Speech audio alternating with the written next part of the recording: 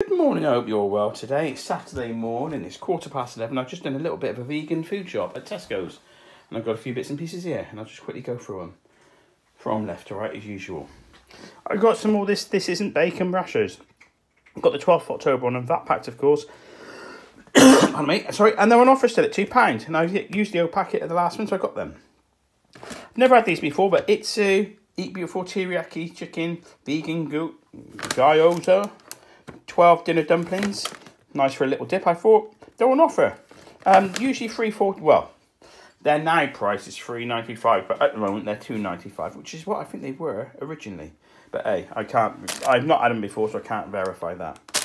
I picked up 2 leeks. I'll recycle the paper, the plastic, of course. They're on offer down to 69p.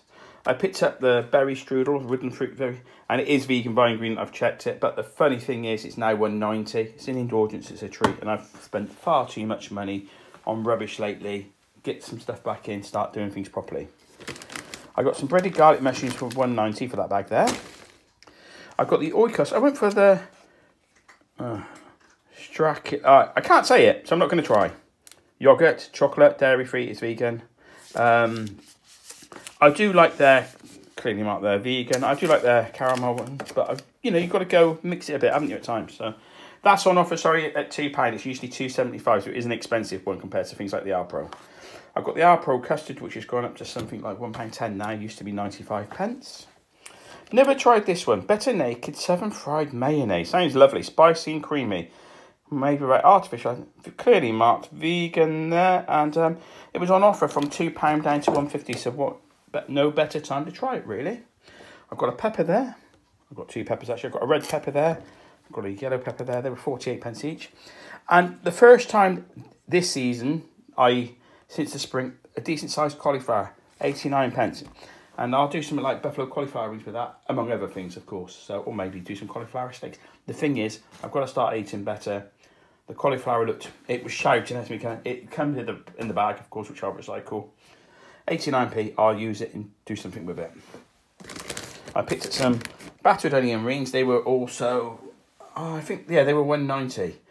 They're vegan, clearly marked vegan. I did check before buying them, because they have the beer batter ones were vegan as well. Suitable for vegans, it's there. The beer batter ones are vegan as well, but you get far fewer for more money, which is strange. So I thought, no, get them ones.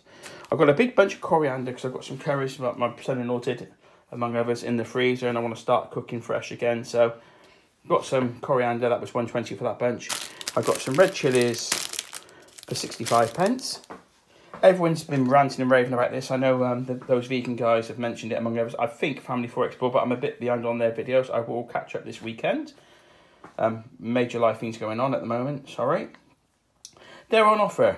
There's something like $2.40 a packet or 2 for £4. So I got the 2 because I've heard good things. They've got a good date on them. I hope they're half as good as the ratings I've heard. If they are, fantastic. I've got some British baby potatoes. That was 69p, that bag on offer again. Richmond sausages on offer at the moment at £2. So I've got some of the barbecue sauce flavour, which are really nice. I like them. And the meat-free ones, because it was cheaper to buy the Richmond meat-free ones than buy the Tesco's Plant Chef ones. The The Tesco Plant Chef ones are £2.15 at the moment. You get more. Well, you get the same. No, you get more, and it's more weight as well for the Richmond ones for £2. I also, while I'm here on my green credential list, I picked up some pens. They're made from 75% recycled plastic. 5 pens. They were in the reduced section, 60p, sponsoring the Royal Wildlife, and I thought, why not? I need pens. They're brilliant when they're in my food shop. I've got a chunk of ginger. I've not looked on my slips. I don't know how much they cost. I picked up some of the vegan fried chicken fillets on VFC again, because they're back on offer down to £2 from £3.